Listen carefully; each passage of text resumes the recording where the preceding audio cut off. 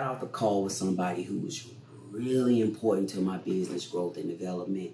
He picked up the phone and called me. He seen this marketing campaign I've been running on LinkedIn. And he called me. Well, he messaged me first and asked me, "Larry, who you work for now? Like, what company? Who owns that company you work for?" And I shared with him that it's my company. And he said, "Wow, why didn't you tell me? Why didn't you tell me you had your own company? I want to help you."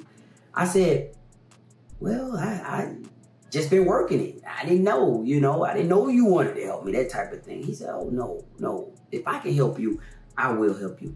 I told him thank you. Stayed on a call with me like 45 minutes, asked me a bunch of tough questions. I'm talking about the kind of questions that'll trip you up, and walk me through some things I needed to do to make my business a little bit more successful in the direction I need to go in. Help me, right? So today, let me ask you this, right? Do you have plans and ambitions on being a business owner? Do you have plans of starting a business once you're done with working? And if you do, I want to offer you a couple of suggestions that I know will help you. It's not a question about will it help you? It's all about will you do it, okay?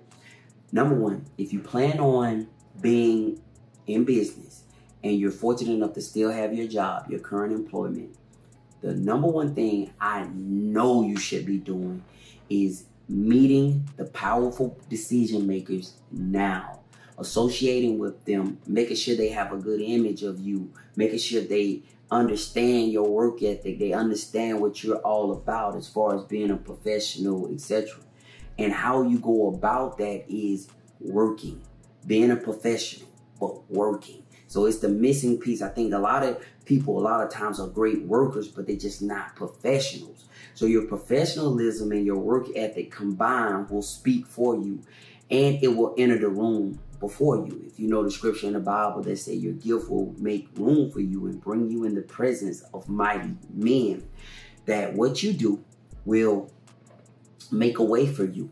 And what you do and how well you do it and how much of a professional that you do it in, it will enter that place before you get there. Your reputation will already be in the room. It's just like a negative reputation. A lazy worker. Somebody say, "Well, he lazy," and that'll enter the room before you.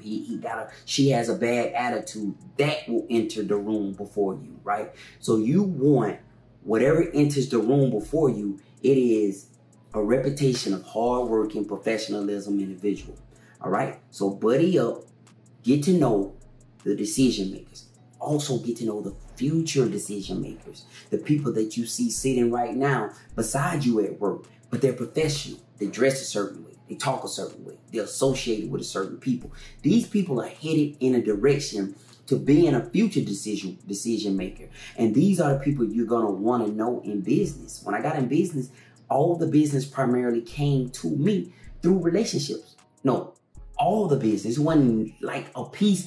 Every job I've had to date has came from my previous relationship. The people that I knew in the marketplace, they were they were CEOs, they were whatever they were at the time, but now they're business owners. Now they work at other companies, etc. So now they're in a position to tell me yes. They're bringing jobs my way. They're bringing work my way. Okay, and it all came from me being a hard worker, busting my butt, and my professionalism speaking for me, being the go-to person, non-attitude, non-confrontational. All right. So now this is a warning for you, for all my people who are going to take this and run with it at work tomorrow. The people that you're working with, a lot of the people who don't have dreams or ambitions of being a business owner, they're not looking for anything. They just want to work, get their check, pay their bills, take their vacate. And that's fine. But you have a different outlook and different vision, so you have a different strategy. You're going to become directly in opposition of them. They're going to stop liking you. They're going to say, "You're brown nose. Why you dressed like that? You don't have to wear a suit to work. You don't have to wear that collar shirt to work. Why are you talking like that? Why are you always in their face? Why are you trying to talk to them?" They're going to get offended. They're going to get offended by your drive. So understand that and expect it. Okay? So point one, make the relationships today at work with the decision makers. if you can. I know some companies have layers and it's hard to get to the CEO. If you're fortunate enough to see the CEO walking down the hallway, hey, how you doing? I'm such and such. Just wanted to introduce myself to you. Nice to meet you. Boom, and move on. Work your butt off. Allow your work and your work ethic to speak for you. Eventually, your work will overshadow the hate. It will overshadow, because a lot of times in corporate America and working places where you work at, the person who you directly report to tend to take all the credit for your work. So everybody swear he or she is the genius and it's really you. So your struggle is to get out from under their shadow. That's your struggle, right? So that's a fight. And how you can start doing it is by making relationships with people, shaking hands, kissing babies. That's what you do. All right. Meet the people who are empowered today, and also meet the people who are headed that way. You can tell them by the way they work, by the way they talk, by the people they tend to associate with, how they dress, how they carry themselves. They tend to be the people that a lot of workers don't like, because they have a dream and vision of being something bigger than just a worker. And finally, understand that your fellow worker is not going to like you. They're going to hate on you. They're going to talk about you.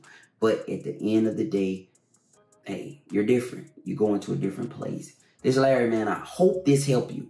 And if you use it, I believe it will. I'm going to talk to you next time.